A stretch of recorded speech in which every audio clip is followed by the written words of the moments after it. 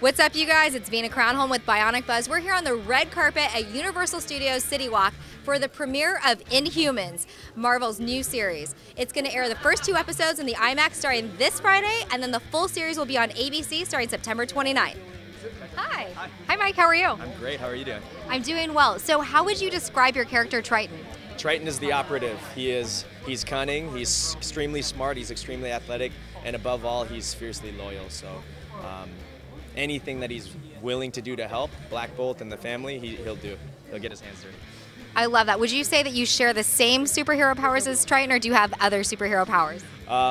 You know, when I first got the role, the first thing I did was jump in the pool. I was like, I gotta be really good. Like, I'm okay, but I've gotta be like, you know, I've gotta be really good. So in that aspect, I'm not the best swimmer like of Michael Phelps, but in the terms of being fiercely loyal to my family, you know, my wife and kids, like it's really easy for me to draw parallels.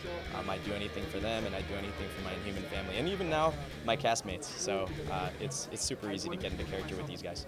Was it a dream come true to be part of the Marvel Universe family? Yes, for sure. Like, this is why I started acting, so I could be like the character that I played on the video games or read in the comics, and now it's happening tonight. So it's great. Thank you so much, Mike. Where can we find you on social media so we can keep following you? Twitter and Instagram, Mike Moh, M-I-K-E-M-O-H. Awesome. Thank you so much. Of course.